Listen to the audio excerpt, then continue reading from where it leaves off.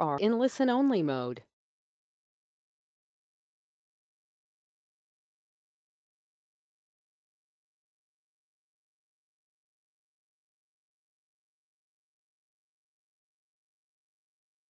We're just going to give it a minute or two for more people to join before we get going.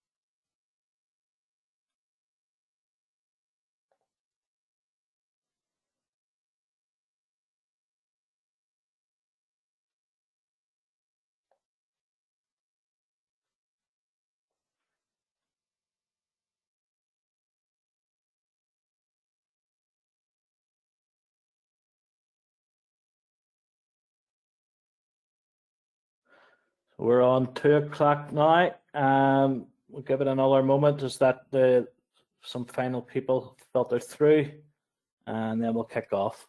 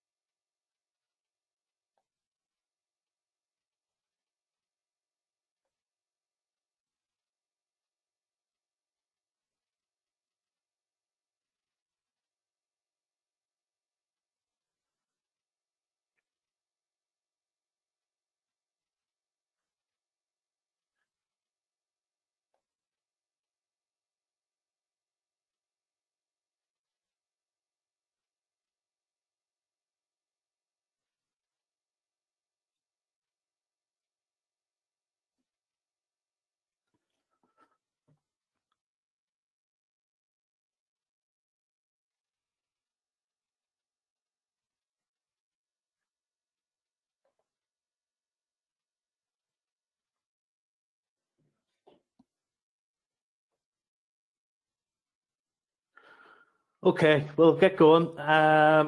So thanks for those that are joining and have already joined the webinar today. My name is Johnny Crawford. I'm head of sales here at Acorn IT, and I'm joined with our business partner, Steve Jemmett. So really what I want to do today is sort of deliver a webinar is going to provide some value to your businesses. Okay, so manufacturing over the last decade or so has seen rapid changes, more so with around technologies such as AI, handheld technologies, RPA, and explosion of digital technologies that's certainly enabling human functions within manufacturing to perform better. The purpose of today's webinar is just to help your business through both growth and choosing the right technologies is going to help you scale and transform your business as the world as we know it continues with the digital evolution that the recent pandemic and the pandemic that we're living in has accelerated. Just a few housekeeping notes. Today's presentation is recorded, and any questions you have can be put in the questions and chat box, which we'll deal with at the end. So we're just going to kick on to the agenda here. So basically, we're going to start by giving an overview, a bit about Acorn and on our relationship with Sage and the Sage ISV network. Before diving into some of the tools that we can show you, we're going to give you a high-level overview of what's driving the transformation within manufacturing at the moment, and look at why choosing the correct systems for your business is critical for your business success. So we're going to go on and look a bit about Acorn here. So we've been in business about 20 years now.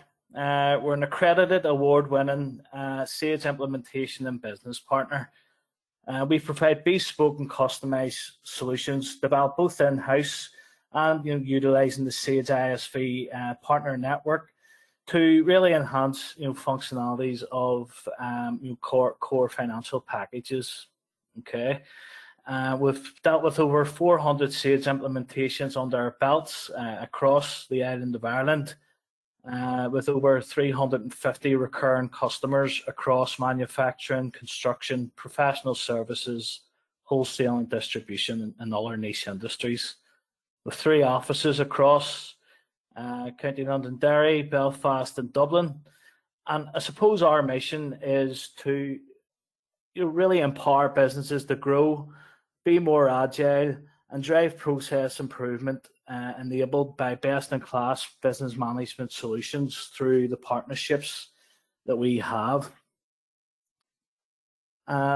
So, a bit about Sage as a company then, in case you don't know them. Sage are a FTSE 250 software company. They're arguably the #1 accounting software business in the world, and they certainly sit within the top 3 ERP software companies in the world.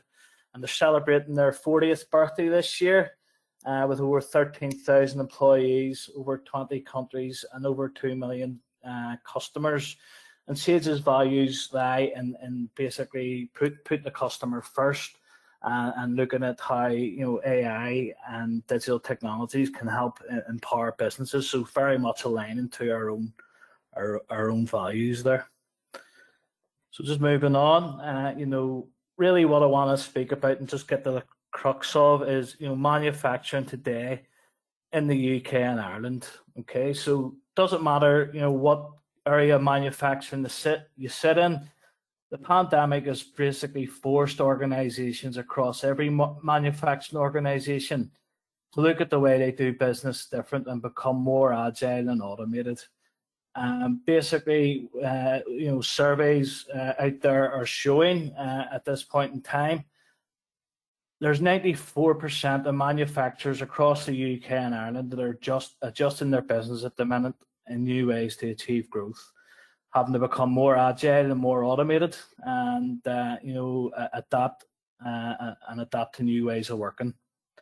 Now, this shift, the automation is creating 97 million new jobs by 2025 and disrupting the 85 million jobs already in place. And it's going to affect new areas and skills of what you need to have at your disposal.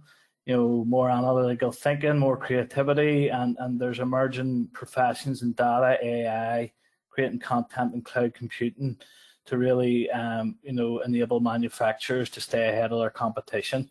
And as a result, 65% of manufacturers are now investing in public and private cloud technologies.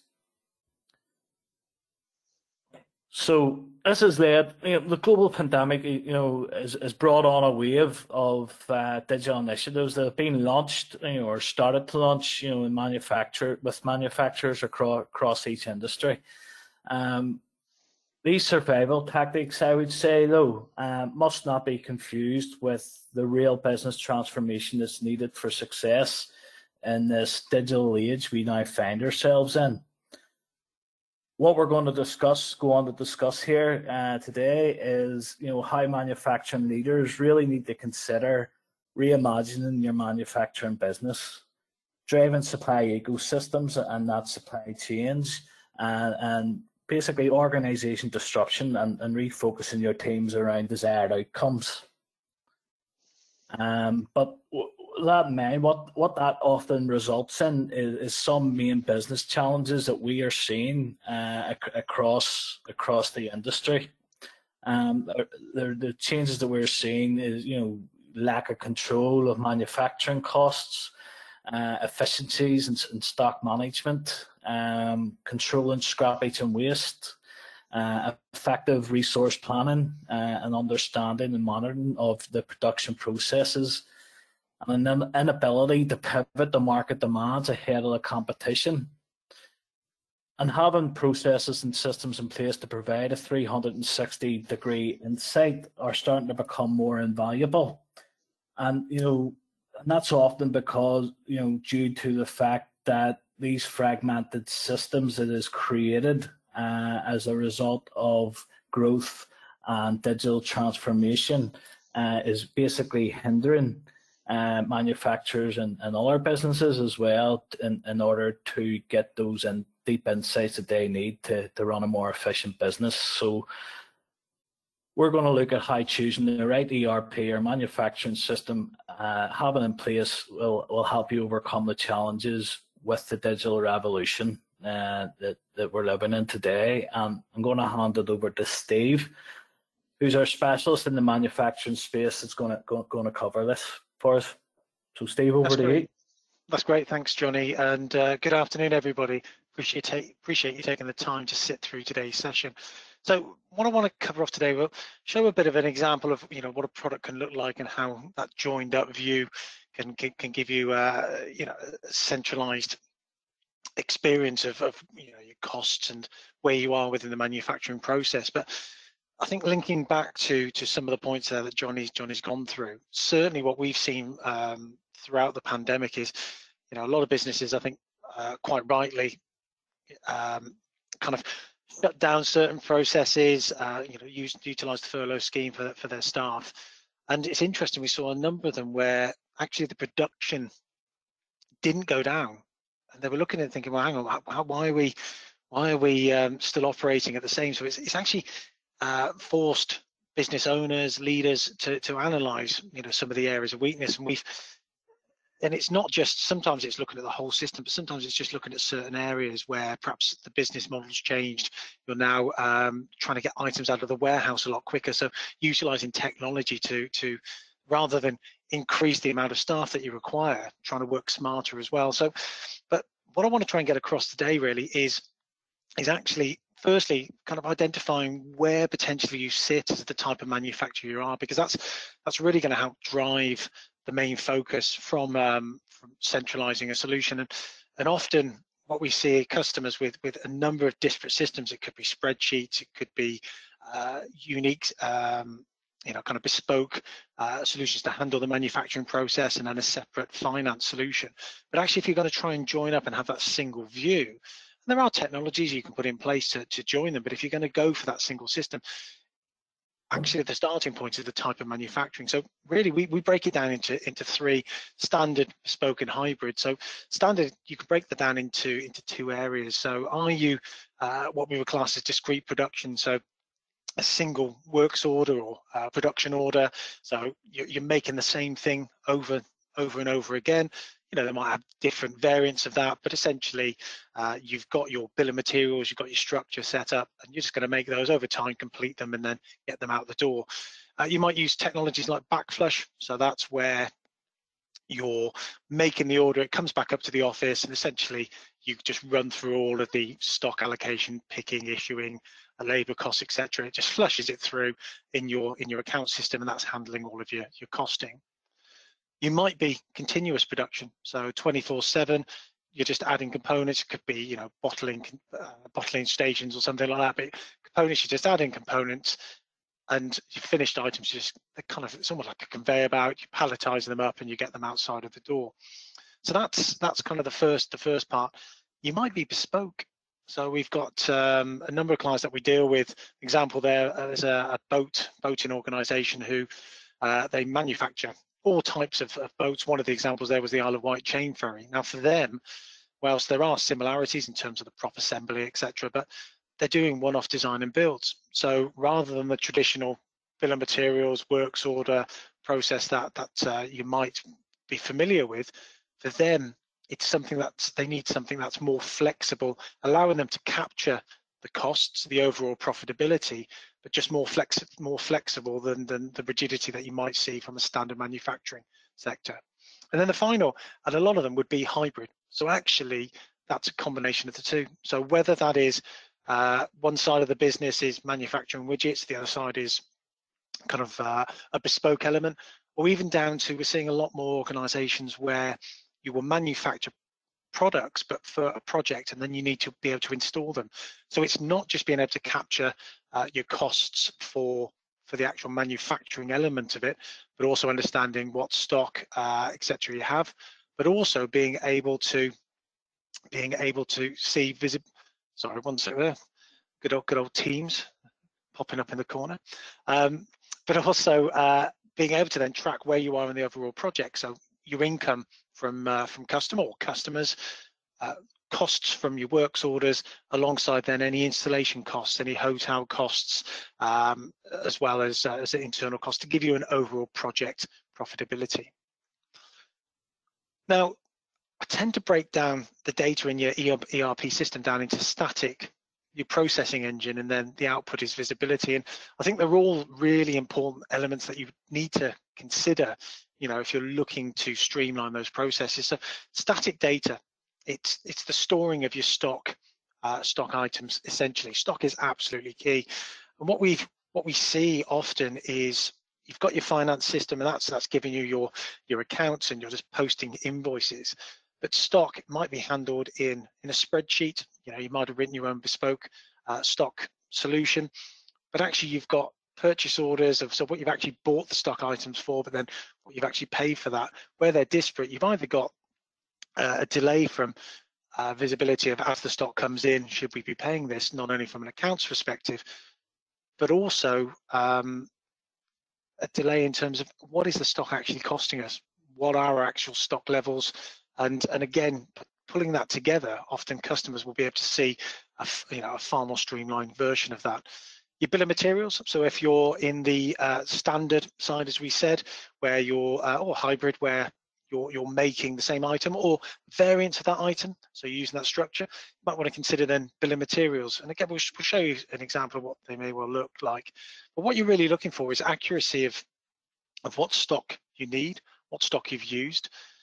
Cost control in terms of, as you purchase those items, is the estimated cost for that production order, is that gone up? You know, are the costs changing? So for example, fabrication industry, cost of steel, from my understanding, fluctuates.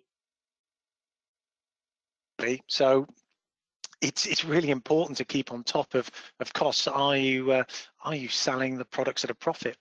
And then your reorder control, making sure that you've got enough stock just at the right time.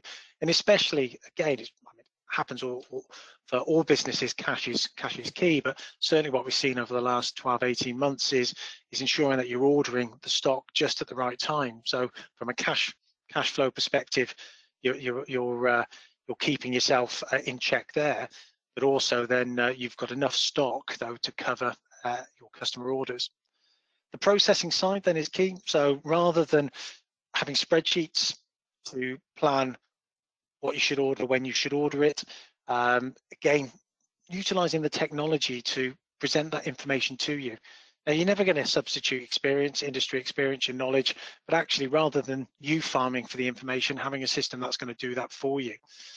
Goods receiving. So in terms of getting the items into the warehouse, again, what you see a lot of the time is you've got bits of paper flowing. So the stock's been in the warehouse maybe for a couple of hours before your system's been updated. It's been taken for the production. So actually, where is your stock? Has the correct stock levels arrived? And also, have you got enough stock? So again, having that live view and utilizing technology. And that's the key bit now. We've got the ability to quite quickly and easily implement barcoding solutions, shop floor data capture type options to be able to clock on and clock off of operations, utilizing web-based technology, whereas before, you know, it could be a 6, 12, 18-month type project. And then your works order or production order, the allocation, so ring fencing certain stock and then closing to give you your costings. And then, in my opinion, probably the most important part is the output. There's absolutely no point having a system where you put the data into it and you can't get at that. Otherwise, what's the point of putting it in there? So again, if you think about the slide that Johnny put up before, where you've got your fragmented systems, you know, you might have spreadsheets over here, trying to pull all those reports together to give you an idea of, you know, what is your stock valuation, what stock do you need to order, what capacity have you got, what orders have you got on the system at the moment. Again, being able to present those. And the last one would be dashboards. So actually, the bespoke part of any project is how do you want that information relayed. So having database technology where you can get to that data, perhaps put in something like Power BI, but something that's going to visualize for yourselves. So what I want to do is just jump across into, just to give you an idea of what this can look like in a centralized system. But I think all of this is transferable, regardless of what solutions you're looking at. Now, first thing, as we mentioned, is stock control. So actually having a list of all of your stock items, what quantity of stock you've got, your sales price, but also more importantly than that is actually where are you storing that stock. So whether that's in virtual or physical warehouses, even down to where in the specific locations that stock is stored, and then being able to record minimum, maximum levels. So what are the levels we want to get to? So we always want to maintain a certain stocking level of the faster moving goods or items that we buy to order. Control over which suppliers that you're purchasing from. And against those suppliers then, things such as the lead time. So we know that if we buy from Copain, it's 15-day lead time. Ulster Style might be slightly cheaper, but it's going to take us an extra 5 working days. So just having that visibility alongside list prices. You might even have quantity breaks. So I need to order 50. Well, actually, if we ordered 60, we can get it for a slightly cheaper price. So having all of that information visible, and even down to, do you have to order in multiples of an item? From a barcoding, so if you wanted to deploy and for your warehousing, even down to the system will recognize that supplier's barcode. And then other things such as, we've got economical batch sizes. So do we need to, for any sub-assemblies, rather than the customer wants 50, so we're going to set the machine and do all the tooling for 50, actually it makes no sense. We if we're going to do that, we want to do a run of 500, so we'll book 450 into stock, which we can use elsewhere because it just makes more efficient use of our time. And then things down to, in terms of when you're looking at the bigger picture, do we want to be able to just group suggestions? So rather than ordering just in time, let's just kind of order a week's worth ahead at a time. So different sort of settings, but again, this is your static data. So once you've got that set up, the systems are then going to pull from this. If you're the type of business, as I say, that's going to be using bill of materials, things to consider there then would be how many levels, sub-assemblies. Again, often what we see is it could be too complex. Now, I think the Boeing 747, I'm sure it's the 747, was built over 7 levels. We do go into some sites where there could be 12 levels of a bill of materials. Actually, do you really need it that complex? But then what components do you need? In terms of units of measure, what items would you need to be able to build this, which is then going to translate into costing. But not only that, what's the routing that you need to go through? So for this example here, we've got, from a resources perspective, labor, you could have machine time as well. Do we have to, is there a fixed length? So as you set the machine up, so the system then taking that information and presenting that, so you're able to track where you are in that production cycle, as well as move those individual operations around. Handling subcontract. So often we see from a subcontract perspective, there's no visibility of what you've sent out, what you've got back, unless it's in somebody's spreadsheet. But also the costing. It's great, we've got a purchase order in there for a subcontractor, but actually what has it really cost us? And as I mentioned, just bringing it back to the costing over time, just rerunning this costing for various different bill of materials, just to see, have we got the calculated cost? Is that changing? Should we be changing the selling price as well? So once you've got that sort of static data, it's then the processing element. So as I said earlier, you might be at the moment handling this in a separate system. You might have a T-card system on the board. Actually, having that single view in its real time in terms of as it's updated.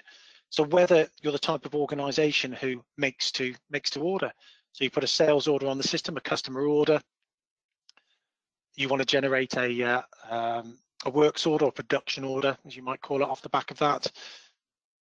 But actually then being able to see, so good old Blue Peter fashion, here's one I prepared earlier, whereby we can see there's the item the customer wants. we haven't got any in stock, so we need to make it. But actually, we've got this pre-allocation. So again, using technology. So I've got a works order that's been set up on the system that is pre-allocated to this order. So when we finish and have built it, it will automatically allocate. So we've ring-fenced that unique order. But also for the sales team, being able to see where you are in terms of the status of that particular order itself.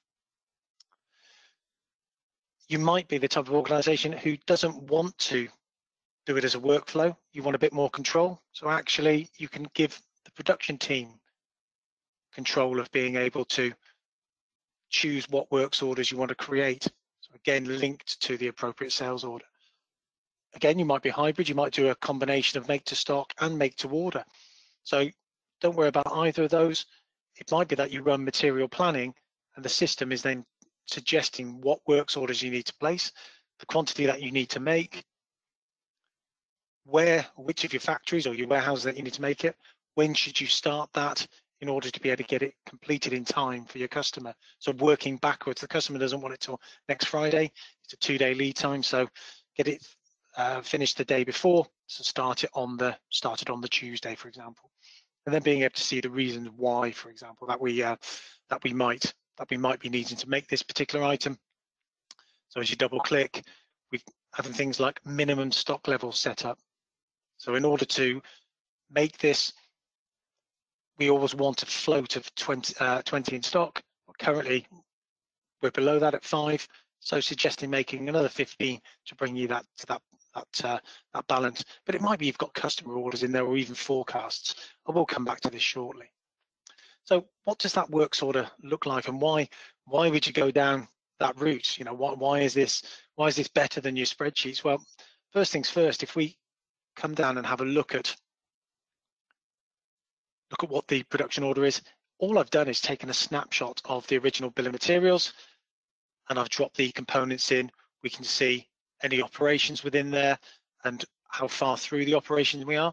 So currently somebody's been working on that. We've completed 1 of the 10. Being able to see from a materials perspective, actually, have you got enough free stock? Or if you haven't got enough free stock, could we create a purchase order for that from the preferred supplier or pick a supplier at this stage?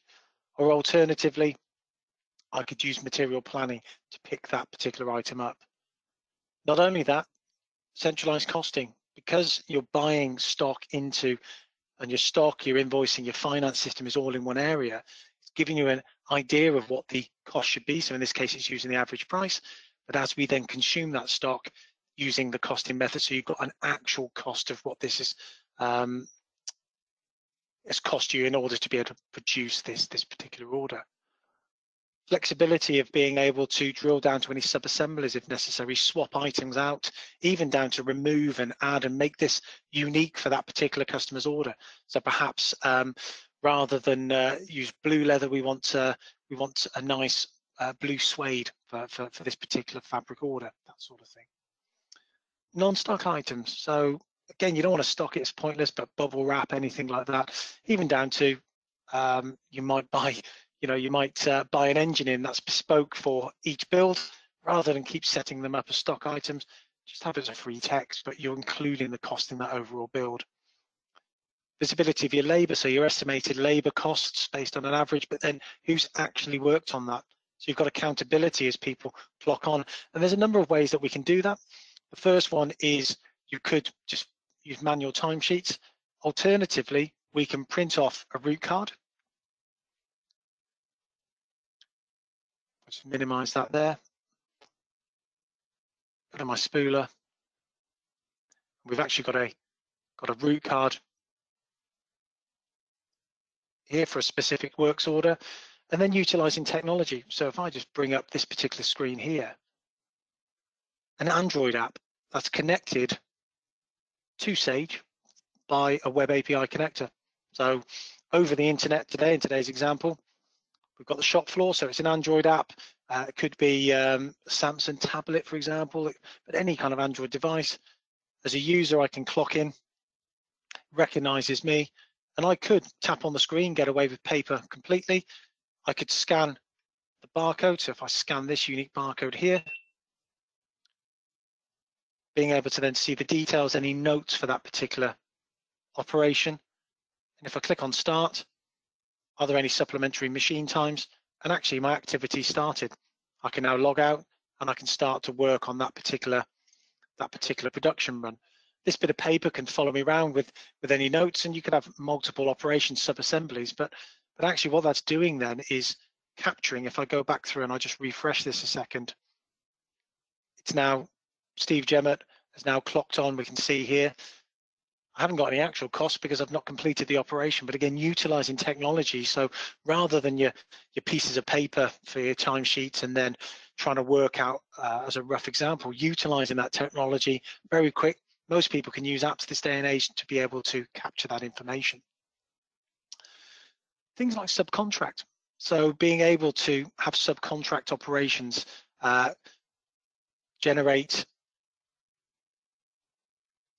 an operation at some stage, so where the subcontract is, we're going to send these items out to for powder coating, shot blast, or whatever that would be, but being able to generate a purchase order for the items. So we'll just put a notional price in there for those ones at the moment. When do I need it? Well, I'll have it in for Monday. Generating, there's a purchase order in Sage 200. So that's now sat there. And if I save this for a moment, our estimated cost now has gone up as we've got a cost for the subcontract entry. But more importantly, being able to track what have we sent out to the suppliers. So being able to dispatch. Sorry, I've already allocated my lines, but being able to dispatch these items out and then receive them back in as well. So being able to control where those items are, as well as then the actual cost. Things like booking multiple finished items into stock or changing over here. So, you know, if you're in the type of industry where, depending on the ambient temperature, you might get a greater or lesser yield. So being able to edit the finished quantity amount. So has it cost more or less per unit? So just giving you that flexibility centrally. So as you complete the works order, you've got that actual cost. And under the costing summary over here, being able to then see your original budget versus what it's actually costing you. Even down to things, if you wanted to do it as a proof of concept, what should I be selling these at if I want to make a 20% margin?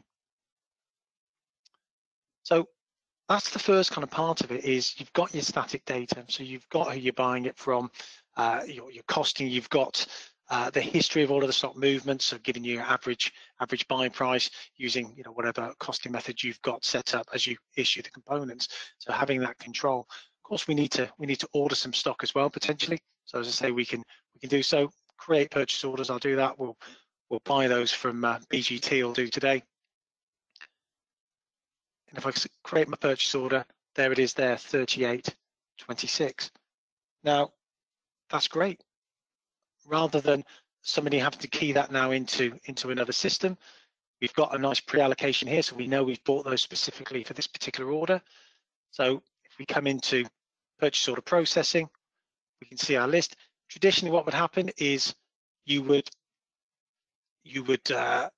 wait for that to come in and a bit of paper to come up to the organization to be able to receive that in. Now, if I just have a quick view of this particular order, we can see that it's dropped the details on there, and I'm able to see which warehouse that has come into. Had I generated this from material planning, visibility of how we've bought that. But actually now, what the warehouse can do is they can update the system without a need for me to pass those bits of paper. So again, using Android technology linked to it, pick up a device,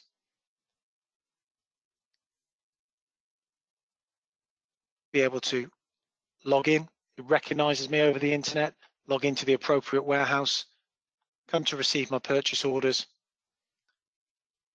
Let's find my PO wherever, oh, sorry, not that one, wherever the PO is that I've just put on. Let's have a quick look. I can't see it on there, but being able to see the items, scan them in, but also see those pre-allocations. So what works order is it pre-allocated to, and then be able to goods receive those items back into stock. Even down to things such as being able to move stock around the warehouse, move stock between warehouses.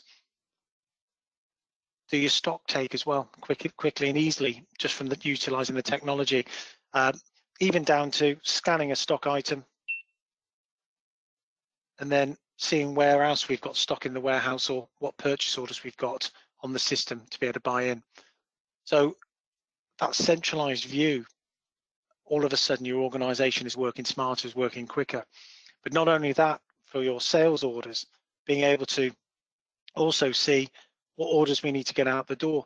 Because this is utilizing that single database, as we spoke about with the dashboards, being able to present that on the wall, see how many orders we've got to get out today, how far through are we. Now, talking about visibility, you've got rough cut capacity planning. So being able to see what orders you've got scheduled. So we mentioned the T-card systems that you might have in place, or you might be using spreadsheets for this type of information. So at the header level, based on what resources you have and work patterns and what you've got scheduled, what labor demand versus labor availability, machine, etc. as well. Looking at individual teams and being able to see what you've got scheduled versus have we got enough capacity just at a high level, looking at what you've scheduled for individual employees. Perhaps just more of a list view as well, being able to see what's due this week, what's due for future weeks as well, what's overdue, and based on the time that you've used so far and what's remaining, how much time do we need in order to be able to catch up on that backlog. And then more of a diary view. So from a works order perspective, just a nice visual as to what works orders have we got scheduled on the system.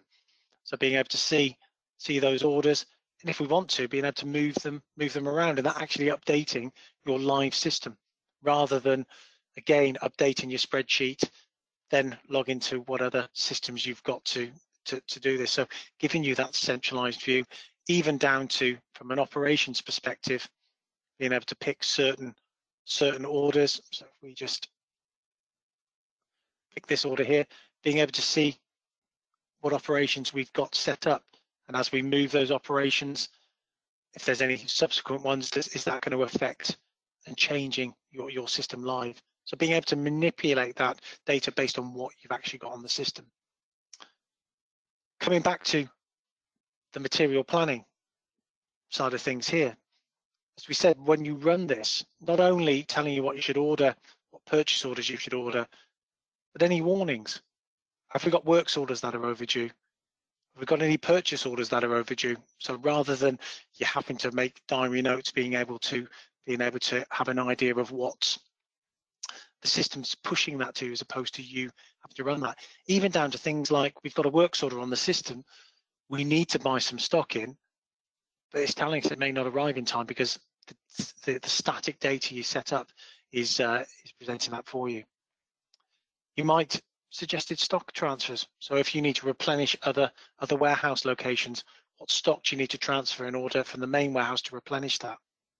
Perhaps you're the type of organization that has batch traceability. So showing you where your expiry dates are well, in this case, very overdue, although I'm sure that will still be fine.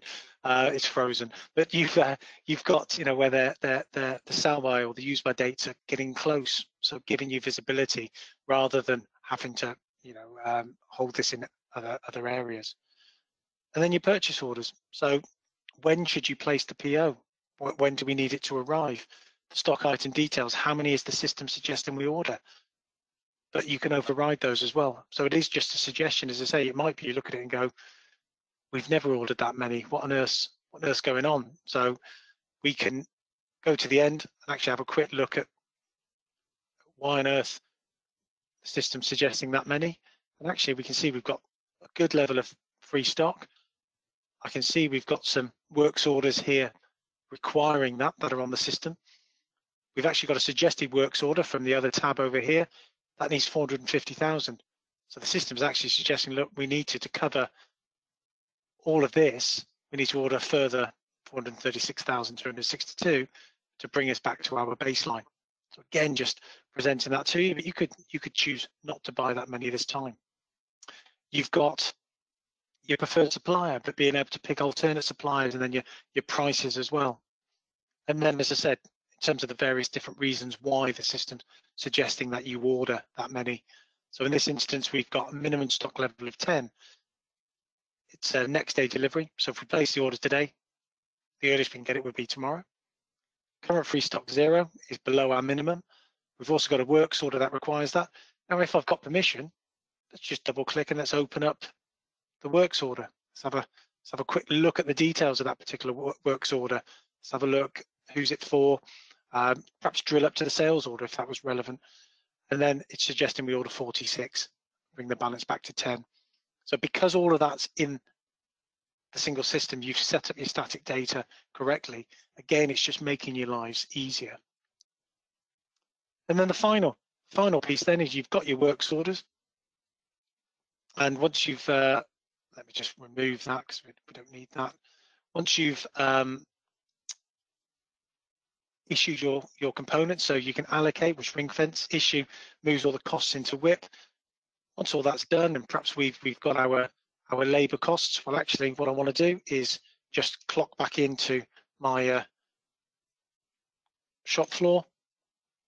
So if I come back into the shop floor, I've finished my operation, I can just click on user activity. And I can now say, okay, I'm going to stop. Am I going for lunch? Have I finished for the day, but not that finished? Or have I fully complete? And if I fully complete that, that's now confirmed. There's no other operations and I could leave the building. So there's options to be able to track who's in the building. But as I log out and I refresh this, what we can now see, wait for that just to refresh. What we can now see is I made 9 that time. So we can track who's been working on what quantities, how long I actually spent, and then my actual cost based on my cost rate. And all of that again rolling up into the finished item. What I can then do is I can book my finished item into stock. Once I'm happy with all that, when I go to book, do I want to track any stock? The moment I book that in, it's pre-allocated to our sale 54.94. And now if I go to my sales order list, we look at the top here, as I refresh, we can now see that's fully allocated and that's ready for us to pick and dispatch. And if I just go into the order,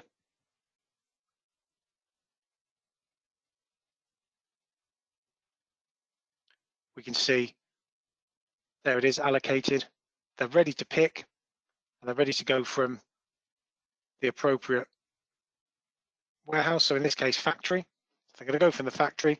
So if on my barcoding this time, and just I will share the screen in just a second. I'm just going to change my warehouse.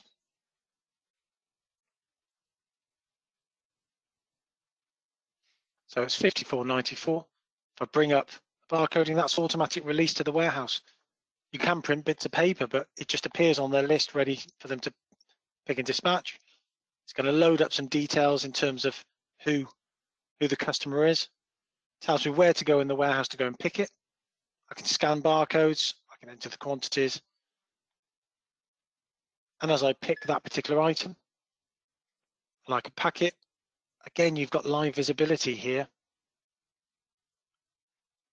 in terms of parts have been picked but not yet packed. And we can also see the orders currently being picked by Steve. So we can start to see the status even down to the quantity that's been picked, and those can appear then on those dashboards that we were talking about. The next option is I could put this into boxes if I wanted to, so different boxes, or if I dispatch and I say yes, what that's doing is back just in the system here. As soon as it's finished from there, as I refresh, that's been dispatched and now that's ready for invoicing. So again, from a streamlined perspective, we're just using technology here.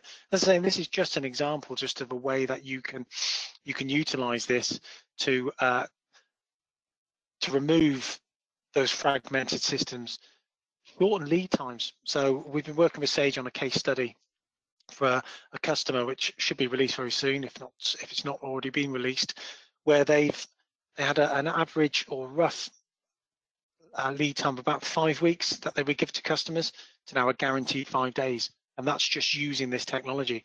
So not only are they able to be more efficient, but they're also able to take on more orders, which is, and cover those, but utilizing the same amount of resources, as well as then that centralized cost control.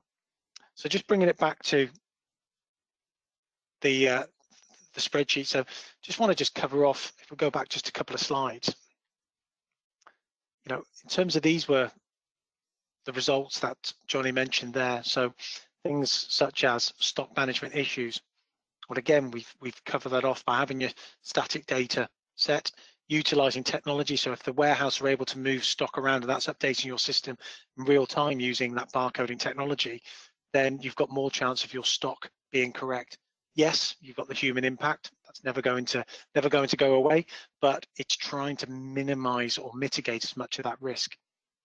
Lack of cost control. Well, because you're buying your stock inside of that finance solution, from a costing perspective, it's then using that real-time costing information as you start to build your production orders.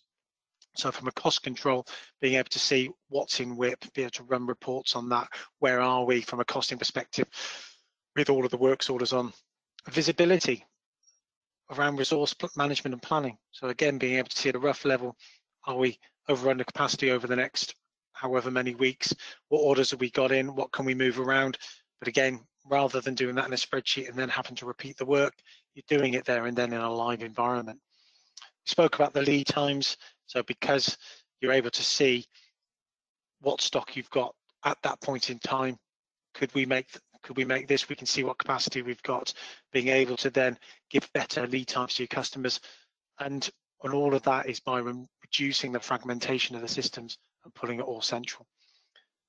So I appreciate it's a lot to go through, but as I say, what we see often is, a lot of customers coming in different areas. Some have already got the systems in place. It's just they're looking for something to be a bit more efficient, a bit more modern. Others where, the business quite successfully has evolved using various different platforms, but now it's just, you might recognize some of these challenges. So as we went through, definitely in that instance, think about the type of manufacturer you are. Obviously, we didn't cover bespoke today, but or hybrid with projects and that. But again, that's really going to help drive the direction that you utilize the system rather than buying a system and not using it because it's not working for you. And then finding and making sure that you've got good quality of static data.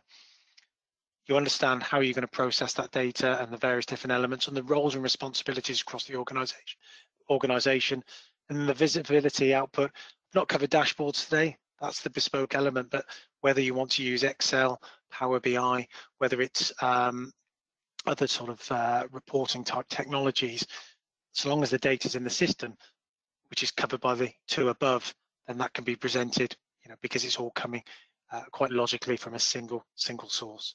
So, Johnny, I guess it's over to yourself. Have we had any questions at all? Let me just check the question box here, Steve. Question here, what's a typical customer look like? I guess one of the questions here. Do you know what? That's a great question. Do you know what? I don't think there is a typical customer. As I said, you often see similarities as you're talking to different organizations, but those similarities all come back to the slide that we had up earlier, where we're trying to streamline. There's often a decision as to, should we recruit more people or should we invest in software? That's often a challenge, and there will be times where you have to recruit, just because of the very nature of it. But yeah, as I said earlier, we've seen a lot of clients where they've reduced the workforce, because of utilizing the furlough scheme, but because they've got the right technologies in place, production hasn't actually been affected. So as those people come back, they've been able to deploy them far more effectively and grow the business without any further personnel and investment. But yeah, in terms of a typical customer, I guess it's somebody who has got to a point where they're at that crossroad, as I said, in terms of, do we recruit more people or do we invest in software? they're struggling to have visibility of costs to be able to work out, are they making a profit on whether it's a project or on each individual production build. A company who is willing to look at different approaches, I think would be a typical, you've got to be aware that you're and willing that you want to change. And but yeah, whether they're already on an ERP solution and just looking at something different, or whether just starting off, yeah, for me there's no typical. It's having those individual conversations, to find out what blend, where we may or may not be able to help. Thanks, Steve. Agreed with that. Another question here. It's a question about implementation, Steve. So maybe talk about what implementation looks like. Should it be a big bang, or should we phase it in? Again, it depends on where you are as a business. I would always, my default route would always be phase it in. The reason being is you've got day jobs. Now, if you could pause, stop production, press that pause button, free up all the resource to focus on a project, fantastic. But there is a reality, as you say, you've got the day job. So where possible, I would always say phase it in, because it gives you a bit of time. Don't try to rush a project either. But there are certain circumstances. It might be that your contract's coming to an end with your current system and you've got a decision as to whether to renew or not. Sometimes there you've got to try and spin a lot of plates to get the product in place, but you need to go into that with your eyes open, as to to ensure that you're going to have to make sure you can reallocate the right personnel to go through training, etc. Timescales, that is often a question: how much time should we factor for this journey? Again, I'd break that up into pre-sales, implementation, and then go live. From the pre-sales side, selecting the right supplier, don't rush that process. Again, it always looks at the features. So have a clear list of your must-haves, your nice-to-haves. Often I would say drop that into a spreadsheet. That makes everybody's lives easier. These are some of the key things that we need. Sit through some demonstrations. Have a look at the software. You want to work with a partner as well who you feel is going to understand you, get to know you. It is a relationship at the end of the day that you're signing into, not just purchasing some software. So make sure you're comfortable with that. So in terms of that process, give yourself plenty of time to make that decision. When you get into the implementation, so from kind of signing the project, I would say it depends. If you're already on Sage or a Sage product, there's migration options there. If you're coming from a completely different finance solution, you need to factor that in. But again, give yourself sort of 6-9 months for a project. Now, that's not every day doing the same thing, but that's giving you time to collate your data, have a play alongside your day job. Now, it can be done quicker if you've got dedicated personnel, but again, don't be afraid to factor in a bit more time. And then go live. Once you go live with a system, doesn't mean all of a sudden that the support goes away and you're good to go. There'll be ebbs and flows in a project. So on the go live, again, it's that relationship with the partner to be able to phone up, get support, revisit some items, but it shouldn't be too much if you factored the time in for testing. And that's the final thing I would say. Anything, whether it's taking a phased approach or whether you're going big bang, testing, absolutely. The one thing that often you see where a project could go wrong is just making sure you are testing and doing some testing. There shouldn't really be any surprises when you go live. And then the final thing is, it's a silly phrase I like to use. You don't know what you don't know until you need to know it. And I know it sounds a bit silly, but coming into this, you won't have all the answers. And again, that's where you're finding a partner that you have the experience, and those experiences, as Johnny put up earlier, from an Acorn perspective, over 400 Sage implementations. There's a lot of experience taken from those in terms of what customers have done well, what they haven't done. So that's very much going into the pot there. But even down to, well, how should we structure our static data? How should we structure our bombs? Well, there's the support there. Start with just a couple, and you'll start to very quickly build up that picture. Great, Steve. I think we've time for one last question. Just going through, try and pick out a good one here. Here's a good one. What about a typical return on investment, Steve, for a project such as this? What does that look like? It's a hard question. Not many intangibles, isn't there? Yeah, do you know, it's a great question. I'll be perfectly frank. I've never been a big fan of return on investments because they, if you're not careful, they can be really biased. You see it a lot with, at the moment I'm looking at electric vehicles. We're moving everything electric, and you see all these stats and stuff, and then there's actually what happens in the real world. But in terms of, I suppose, what the areas for that return on investment, which you could focus on if you wanted to. If we take the barcoding and warehousing side of things, it's looking, and every organization will be different, but what's the cost to the business for somebody picking and dispatching the wrong items? What's the cost on the business for items that perhaps are batch or serial traceable that might spoil, if you're not sending out the right items? Sometimes that can be a cost that you need to factor in.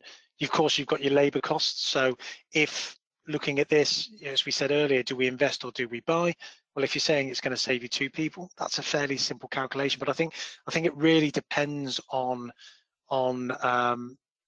the type of industry you are and what your journey point is. But as I say, from my perspective, there should be an improvement. There should be a reduction in admin. There should be an improvement in MI, and that if there isn't, then it's the wrong system. But I'll actually flip that round to you, Johnny. I mean, you've worked in a multitude of sectors over the years. What's your viewpoint on sort of return on investments? It's pretty much the same as yours, Steve. It's nothing intangible. It's looking at the time and efficiency gains that you're getting from from getting an order into putting a product out the door. If you can do that quicker and sell more of your product, then that's a good return. Do you know, I think that's a great point. The case study we were talking about, where reduced from a rough estimate of 5 weeks, I think it was maybe 6 weeks, to a guaranteed 5 days.